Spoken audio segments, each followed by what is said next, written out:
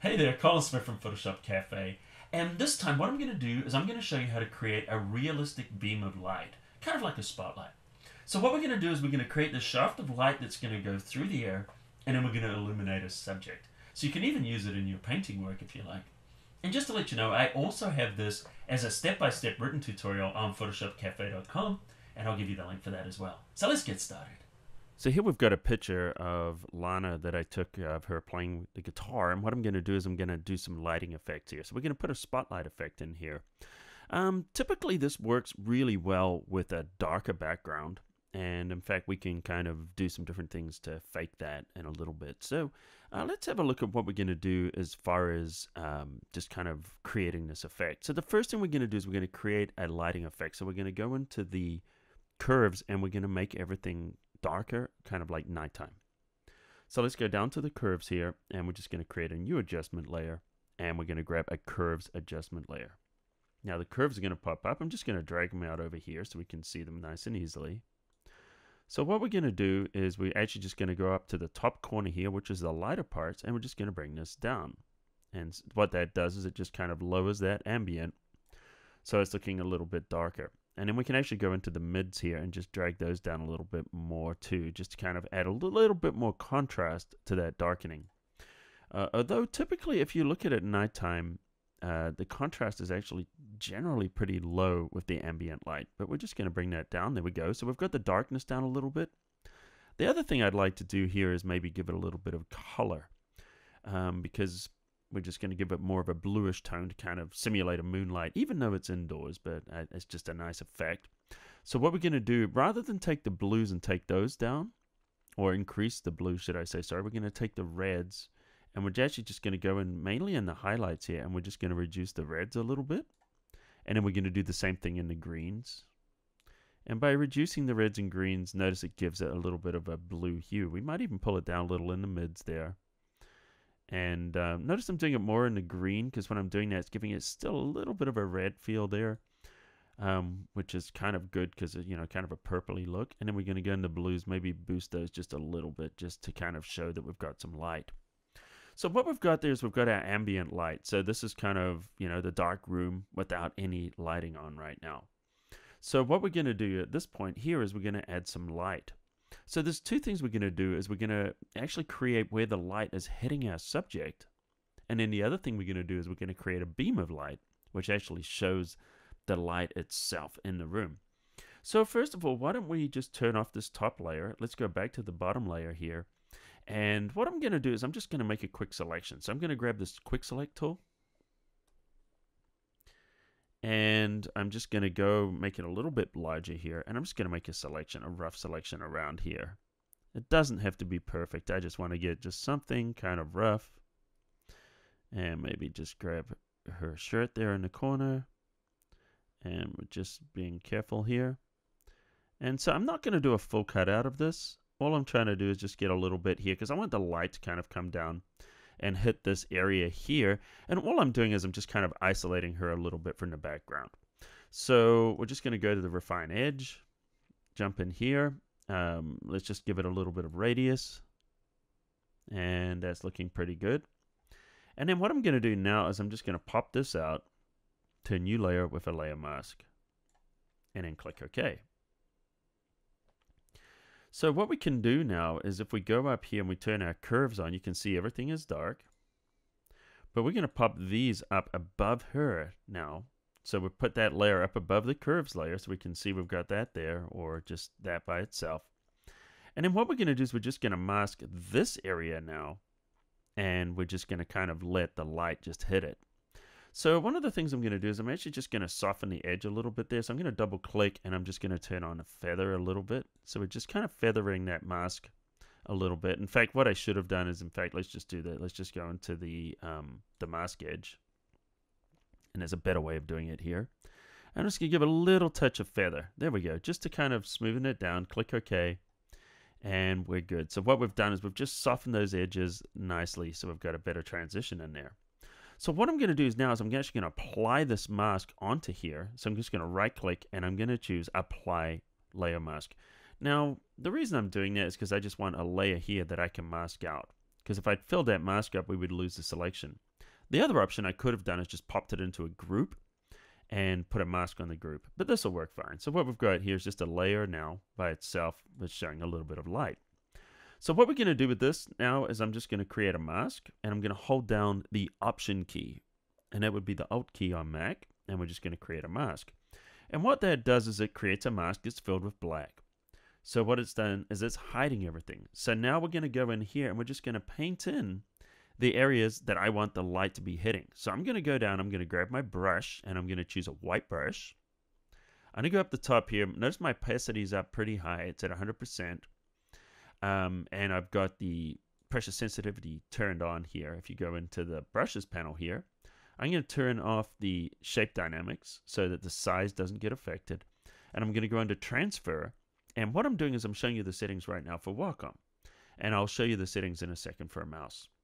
So I'm in here and I've got the opacity set to pan pressure here. So that means if I press really light, I can paint a little bit in there. And if I press really hard, it shows a lot. Now, let me just undo that. And that'll work really nicely for me. I don't want the size on. I just want the transparency. And notice that we've got it on here too. And we can turn that on or off there. But once again, we're focusing on it here. All right, so now if you were using a mouse and you don't have the pressure sensitivity, I'd turn the opacity down to about 20 or 30% and then just slowly paint it up over time with multiple strokes. And you could kind of do that. And to be honest, I'm going to be doing a little bit of it that way with my Wacom as well. But I just like to have that little extra control of the pressure sensitivity. So I realize that my light is going to kind of hit this side here. This is going to be kind of like my spotlight area here. So I'm just going to kind of just go over there, just kind of outlining just where I want those front to just kind of hit. So we're going to see that light's going to hit, maybe just kind of fade down here a little bit there. And on the side of the hair there, we've got it, hitting pretty solid. Notice it's starting to show in the cheek a little bit. I'm just going to paint that in a little more, let it kind of hit that cheek. And it's going to stop at the nose because that nose is going to block the light.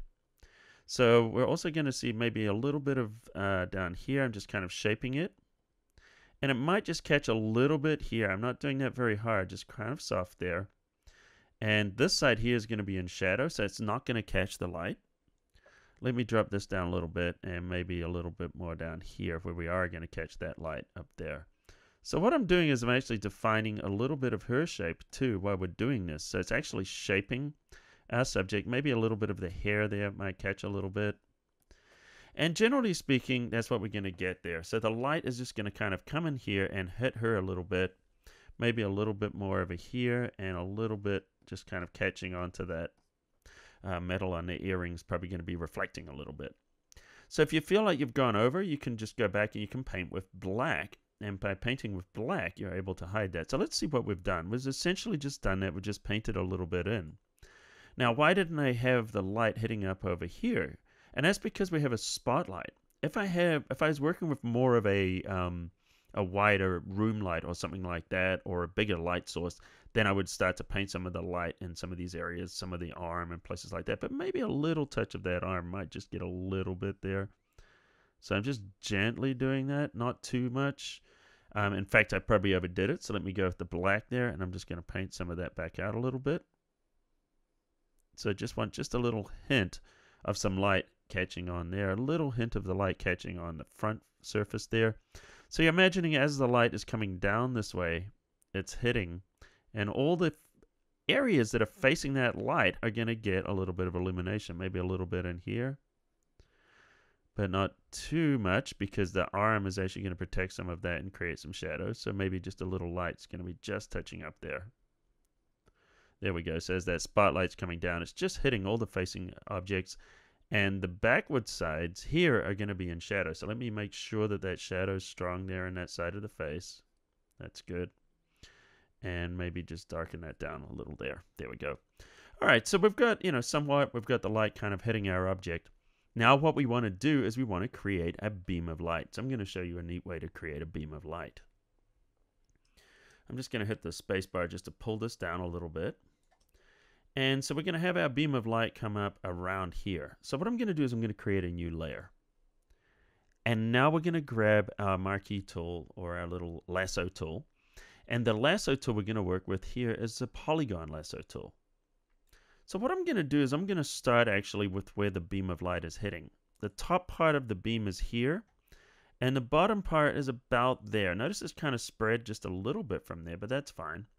So we're going to decide where's our object. I'd say our light will be up here. So we're just going to make it a little wider. So that's the width of the light. And then we're going to there. So what we've done is essentially this is our light beam is going to come down and hit our object right there. So what I'm going to do now is I'm just going to create that actual light.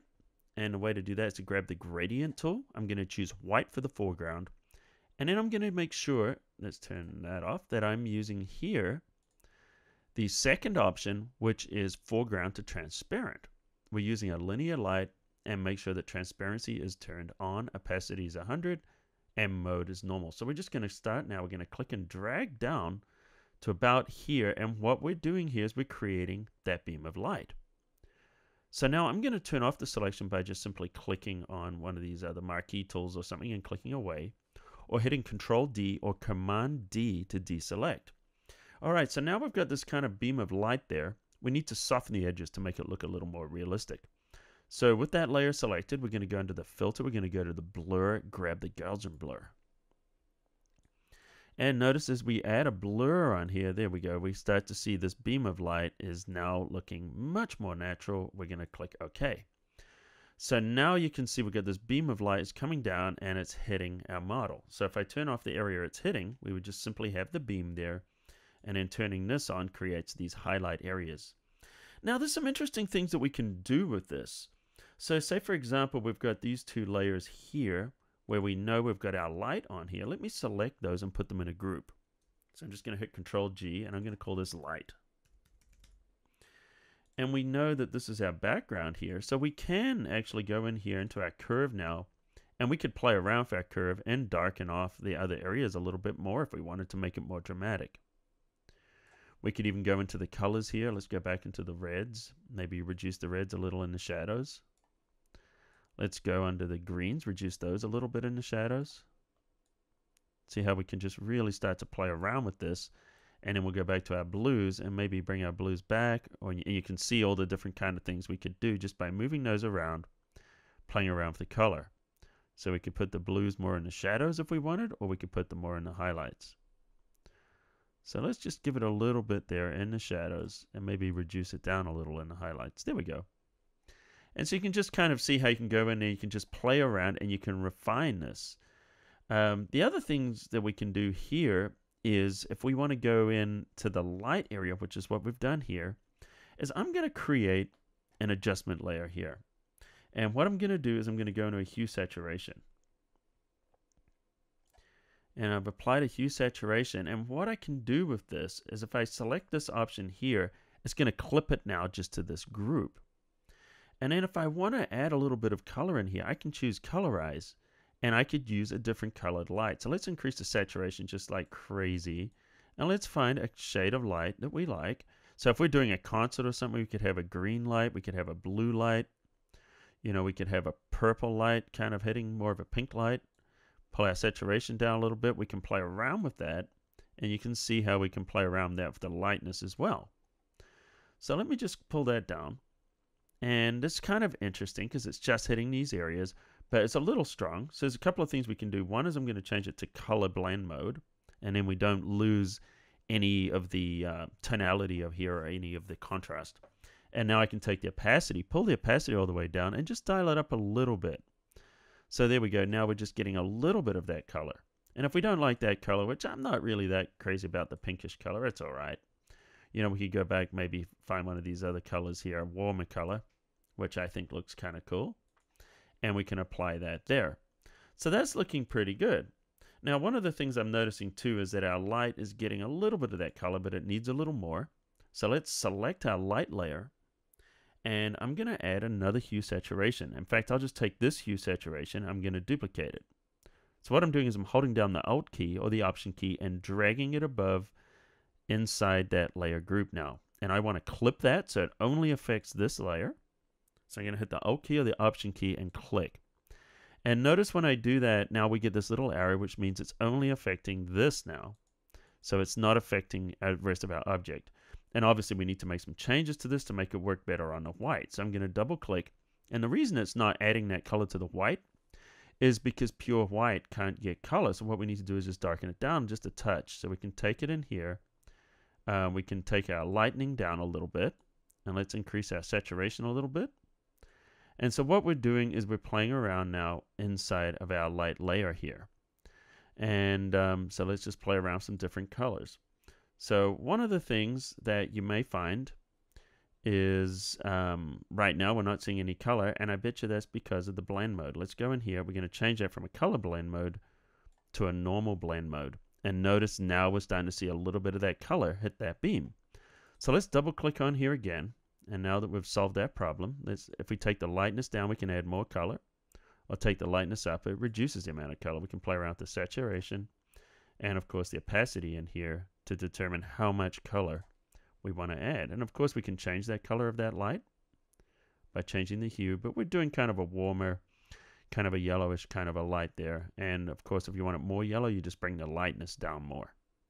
So this is kind of how you would play around with it a little bit, and I just want to make it a little more subtle. So we're going to go there, and essentially that's it. So here we go. We've got the before, and then we've done after. Where we've done is we've just made it kind of more of a night scene with a little bit of light coming down, hitting our subject. So that's essentially how you're going to do that. Now I have another written tutorial in PhotoshopCafe.com. I'll put a link to it right here. And it actually shows up a vehicle indoors, and you can actually see that that effect actually works really, really well on a vehicle and object like that, also for background. This one here, I just want to keep a simple background so you can really see what's happening with the beam of light. So this is a great effect for you to play around with and experiment, and I think you're going to have a lot of fun with it. So don't forget, add a comment here. Let me know what you think. Let me know what you'd like to learn. And like this, share it with your friends, and check in next time for another tutorial from Photoshop Cafe. And also, don't forget to subscribe. All right, this is Colin Smith from Photoshop Cafe. I'll see you at the cafe.